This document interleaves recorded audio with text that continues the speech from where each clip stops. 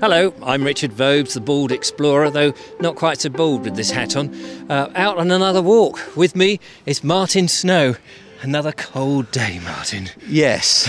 I've dragged you out. Whose idea was this? Well, you're the man with the knowledge, you see.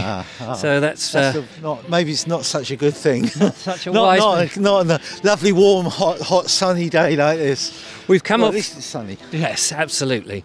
We've come off the A24 near Worthing in West Sussex to have a look at a mansion house that sadly is no more. The mansion house is called Muntham Court. Muntham Court. Now, I've actually had a request to come here. It was on our list anyway, but I had a request from one of our viewers to go and have a look at Muntham Court because there are bits, apparently, that are still standing, unlike many of the places that we've been to. Yes, we might actually find something for a change. The manor of Muntham can be traced back to 1066, when it was held by Lord Oswald of Norton, a Norman who held much land in Sussex. The first house was built by Thomas Muntham in 1371, but was destined to change hands a great many times in its life. By 1599 it was owned by Henry Shelley, but that didn't last long, for by 1741 it had been rebuilt and 2 years later sold. Less than 100 years after that, Muntham Estate was put up for auction and bought by the Goring family. 4 years later, it was again put up for auction. In 1850, Muntham Court was purchased by Harriet Thynne, or is that Thine, the Dowager Marchioness of Bath. She had the red brick frontage altered and faced with napped flint. The house passed down the family until the last of the line, Colonel Thynne. And then the estate was split up, the council buying the house and demolishing it in 1960. We're just coming, passing where the drive, there was a straight drive, but the trees have grown over it now. Yes. And then there was straight access, which gave a very posh approach to it. This seems to be the place, is it? This looks like it, yes. Yeah. There's a little bit of paving. Paving, that was the word paving, I was desperately searching for. Paving on the ground. Yes.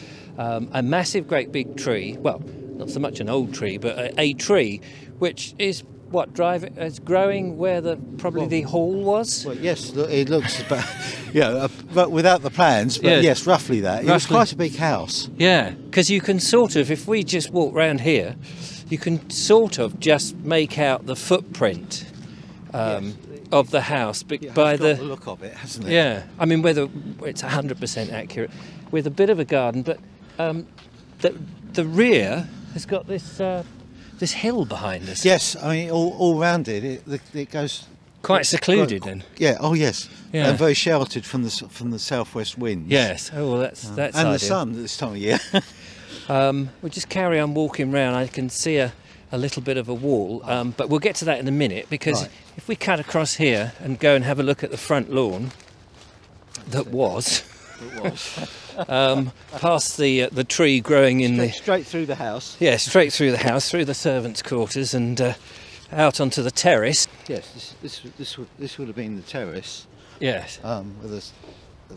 Still got a seat here. Oh yeah. And then a longer terrace for walking or promenading up and down, and generally showing off the ladies' dresses for the benefit of the men. I was just wondering, on the view there, can you see Sisbury Ring? No, it's just more round to the right. Yeah, but you do get a great view of the downs. Oh yes, yes, lovely view. Yeah. And you're set back from the A24, which of course would have just been a bare track, I suppose. Yes, it was just a carriageway. Carriageway, not busy like it is today. But what's still here, and quite interesting, is the terrace's stairs, yes, which would take you down. So you get some sense of the garden, That's it. And then this drop, which is a bit like a ha-ha. That's a bit more of a drop. Yeah. More steps down here. So we've got the crematorium bit there, but if we walk along here, for example, you can see the two levels. You get the two levels of what would have been Muntham Court. That's it. And then you know, rising up there would have been the house. It was flint faced. Was it? Yes. Oh, look, there's some more steps up here. So rebuilt. Oh, you're all right. Rebuilt more than once. Yes. Like so many of these houses, remodelled, refashioned. Yes. Yeah. Yes. They may not have been rebuilt entirely. No, exactly.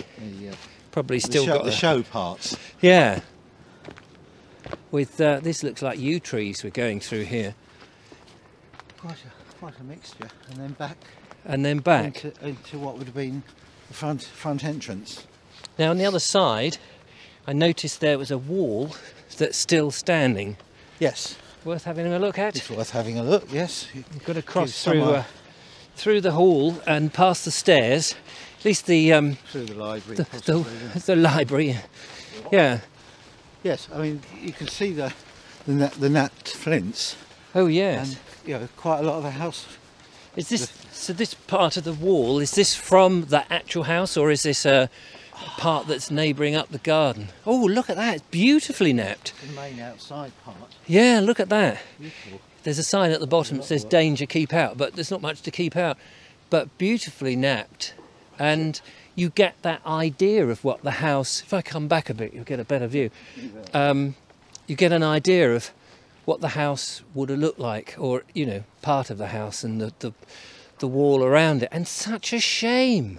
Somebody sent me a link to something like 1900 principal houses that have been either knocked down, burnt down, or lost over time. Vandalised. Or vandalised. It's all or vandalism, just knocking them down. Well, or just fallen down over the years. Down, in our country, and it was a fantastic to look at, and Muntham was one of them. Yeah. We recently made a video about Lancing Manor, and somebody subsequently sent me a website with beautiful pictures of Lancing Manor, which of course I'd love to have included. At our visit to Lancing Manor, we looked at an ice house. That's right. Martin, I gather there's an ice house here too. Yes, there was one here, and we may be able to see into part of it. Ooh. Not get into it, but, but worth a look. Okay, let's go and have a little shufty then. Yes. Which I'll follow you. Yeah. I guess they didn't want them to be too far from the house because they've got to transfer the ice before it melts. Yeah, somebody's got to go and guess it. Yeah. Right. Well, I think we found it, Martin. There's Yeah. a grill and a little entrance. We better try not to trip over. I'm going to go through this bit of wood and here. Here we go. Now this is interesting because, unlike the ice house at Lancing Manor that we couldn't see, we can get some sort of view. Yes, you can see it's circular. It's circular in there, and actually, if I just tilt my thing up and down, it goes down quite a way. I mean, I suppose if you didn't know it was an ice house, you might think it was an entrance to a well. Yeah. Well, that's amazing. Yeah. Gives you a better idea of what they look like. Yeah, no, it does give you an idea of what they look like, and pretty much each one would have had its own design, but you've got to compact the ice yes. in a confined space, haven't you? And in somewhere that's insulated. Yeah. And this would appear to work well. Well, these are obviously the plaques from people who've been cremated here over the time. Yes. Since it's been the crematorium, of course. We've moved from the ice house, of course, to a different bit. This you were telling me was greenhouses. There were greenhouses for the garden, preparing the flowers for the garden. Last time I was up here, there were still the remains of them, but they've replaced it with this tidy wall and put these plaques up. Yes, it's very nice for people if they've got loved ones who have, a way to remember. Absolutely. Right. And I mean, it's a lovely setting. I suppose if you're going to have a house that has to be demolished for whatever reason, and it's here, it's nice that they've turned this into a place which is special for people rather than just bunny hutches, as you like to call them. Bunny them. hutches, yeah. So, and the thing is, if you come up, you can access the property or where the property was, the land, and have a look round and be at peace as well. That's right. It's a lovely, peaceful place to come. So, thank you, Martin. Again, we've had another interesting step back in time, and thanks to everybody who's asked us to come along and look at these sort of things. It's all great. If you've got any suggestions, do send them in. We'd love to hear from you. And also, don't forget to check out the ways to support the channel and make it all possible. Martin, you've been a star. Thank you. And pleasure as always. Pleasure as always. And we'll see you on the next one. Until then, thanks for watching. Cheerio. I don't fancy getting into the fires here, but I do fancy getting into the warm. Yes.